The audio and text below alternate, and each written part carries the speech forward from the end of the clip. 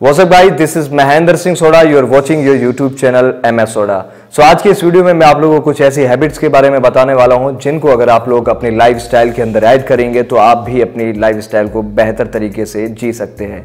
आप लोगों ने देखा होगा अक्सर इस बिजी लाइफस्टाइल के अंदर लोग जो है अपनी लाइफस्टाइल के ऊपर बिल्कुल भी ध्यान नहीं देते।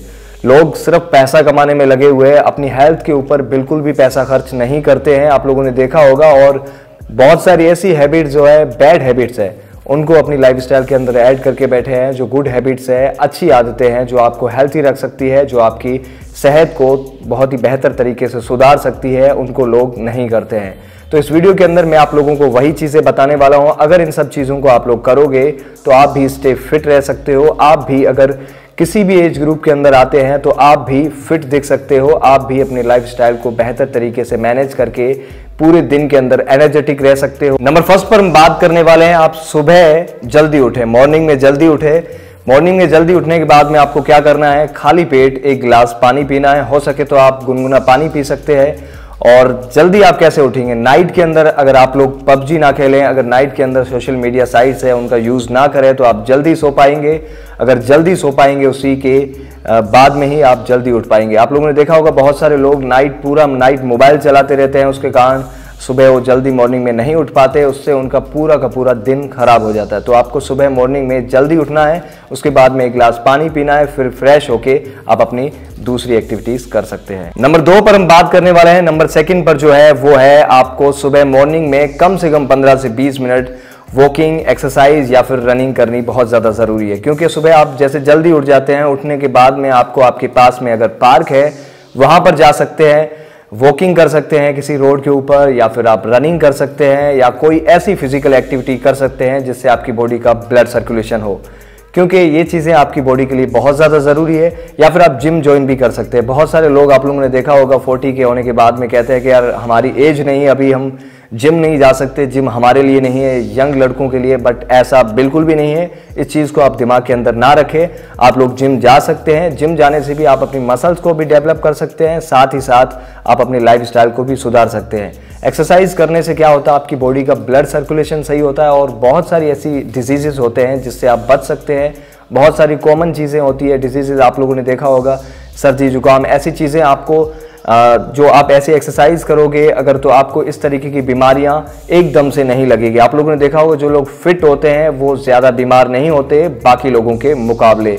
नंबर 3 पर हम बात करने वाले हैं मेडिटेशन के बारे में। जैसा कि मेडिटेशन के बारे में बहुत सारे लोग जानते हैं, आप अगर किसी भी चीज़ के ऊपर फोकस करना चाहते हैं या फिर किसी भी लक्ष्य को पाना चाहते हैं तो मेडिटेशन उसके अंदर आपके लिए बहुत ही अच्छा और कारगर साबित हो सकता है। क्योंकि मेडिटेशन करने से आपकी जो कह सकते हो फोकस करने की शक्ति बढ़ती है, आपकी बॉडी उससे भी फ्रेश फील करती है, आपको बहुत ही अच्छा, आपका मूड सबसे मेन चीज़ होती है। आप लोगों को अगर पता हो तो मूड जो है, मूड इंसान के हर एक काम के अंदर बहुत ज़्यादा अहम रोल निभाता है। तो आपको क्या करना है, अगर मूड आपका सही रखना आपको तो मेडिटेशन करनी बेहद ज़्यादा ज़रूरी है। क्योंकि मेडिटेशन करने से आपका मूड भी है वो काफ़ी हद तक बहुत ही सही हो जाता है। तो मेडिटेशन आप 10 से 15 मिनट घर के अंदर कोई ऐसी शांत जगह हो या फिर छत पे जाके कोई ऐसा शांत जगह हो जहाँ पर शोर शराबा ना हो, जहाँ पर ज़्यादा आवाज़ें ना आती हो, वहाँ पर 10 से 15 मिनट आप लोग बैठ के मेडिटेशन कर सकते हैं, जिससे भी आप अपनी जो है लाइफस्टाइल को सही तरीके से सुधार सकते हैं। और फिट रहने के अंदर ये भी एक चीज़ बहुत ज़रूरी है। फिट रहने के साथ साथ अगर आप लोग मेंटली भी अलर्ट हो तो भी बहुत सारी चीज़ें सही हो सकती है लाइफस्टाइल के अंदर। मेंटली अलर्ट रहने के लिए मेडिटेशन ज़रूर करें। नंबर 4 पर हम बात करने वाले हैं हेल्थी ब्रेकफास्ट के बारे में। आपका जो नाश्ता होता है वो भी हेल्दी होना बहुत ज़्यादा ज़रूरी है, क्योंकि आपकी बॉडी को एनर्जी उसी से ही मिलती है। तो आपको नाश्ते के अंदर क्या करना है, आपके नाश्ते के अंदर प्रोटीन होना चाहिए, कार्बोहाइड्रेट्स होने चाहिए और गुड फैट्स होने चाहिए। ये सब चीज़ें आपकी बॉडी को, जैसे कार्बोहाइड्रेट की अगर बात की जाए तो आपकी बॉडी के अंदर कार्बोहाइड्रेट अगर होंगे तो आपकी बॉडी को वो एनर्जी देते रहेंगे दिन में, और तो आप अपना काम सही तरीके से कर सकते हैं। प्रोटीन आपकी मसल्स को सही तरीके से रखता है और फैट भी आपकी बॉडी के लिए बहुत ज़्यादा ज़रूरी है। तो आपको क्या करना है, नाश्ते के अंदर अगर आप लोग नॉन वेजिटेरियन है तो आप लोग एग ऐड कर सकते हैं, थोड़े से 2 से 3 एग ऐड कर सकते हैं। योल्क उसका अगर आप 2 से 3 अंडे का खाए तो खा सकते हैं। अगर 5 अंडे ऐड कर रहे हैं आप लोग तो ऐसा कोई नहीं। बहुत सारे लोग आप लोगों ने देखा होगा ये सोचते हैं यार हम लोग जिम नहीं जाते या कुछ नहीं करते, एग ना खाए, ऐसा कुछ नहीं है। आप लोग एग खा सकते हैं जो प्रोटीन का बहुत ही अच्छा सोर्स है एग। आप लोग एग को ऐड कर सकते हैं, जैसे 2 से 3 एग खा सकते हैं। अगर आप लोग 5 एग खाते हैं तो उसके अंदर 2 या 3 का आप योल्क जो होता है अंदर वाला, जैसे हम जर्दी कहते हैं, वो खा सकते हैं, और बाकी वाइट वाला ऐसा खाना है। अगर आपका वेट ज़्यादा है, अगर आप लोग मोटे हो, तो आपको क्या करना है, बिल्कुल भी फैट नहीं खाना। उसका कोशिश यही करें, अवॉइड करें। जितने भी अंडे आप लोग खाते हैं तो उसका कोशिश करें आपको वाइट वाला हिस्सा ही खाना है, पूरा का पूरा अंडा नहीं खाना। पूरे का मतलब आपको योल्क नहीं खाना है। तो उसके बाद में अगर बात करें तो आप पीनट बटर ऐड कर सकते हैं, उसके साथ में ब्रेड ऐड कर सकते हैं, जिससे आपको कार्बोहाइड्रेट मिलेगा। पीनट बटर के अंदर आपको प्रोटीन भी मिलेगा, साथ ही साथ आपको गुड फैट्स भी मिलेंगे। या फिर आप ओट्स ऐड कर सकते हैं। इस तरीके से आप अपने ब्रेकफास्ट को हेल्दी बनाइए।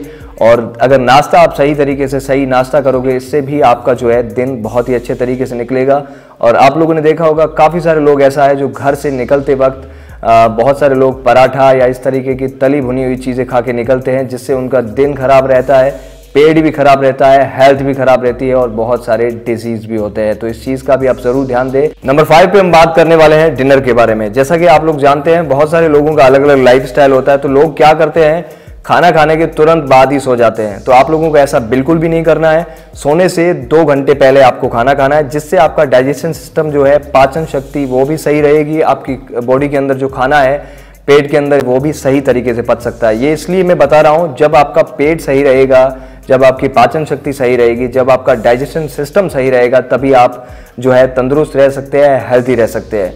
अगर आपका डाइजेशन सिस्टम ही सही नहीं है तो आप किसी भी तरीके की कोई भी चीज़ खाते हैं, बिल्कुल भी आपके शरीर के अंदर कार्य नहीं करेगी।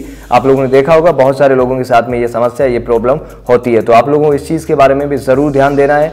और नाइट में कोशिश करें हल्का खाना खाने की, ऐसा ना बहुत सारा हैवी खा के आप सो जाए, ये भी एक बहुत ही गलत और बैड हैबिट है। और ऑयली चीज़ें जो होती है, फास्ट फूड होते हैं, इन सभी चीज़ों को आप अवॉइड करें। और इन सभी हेल्दी टिप्स को अगर आप लोग फॉलो करोगे तो आप भी लाइफ स्टाइल के अंदर अपने स्टे फिट रह सकते हो, स्टे हेल्दी रह सकते हो, और आप भी बेहतर लाइफस्टाइल जी सकते हो। तो आई होप गाइस आपको ये वीडियो अच्छा लगा होगा। अगर आप लोगों को ये वीडियो अच्छा लगा है तो इसको लाइक, शेयर एंड इस चैनल को सब्सक्राइब जरूर करें। तो ओके गाइस, मिलते हैं नेक्स्ट वीडियो में। सी यू अगेन।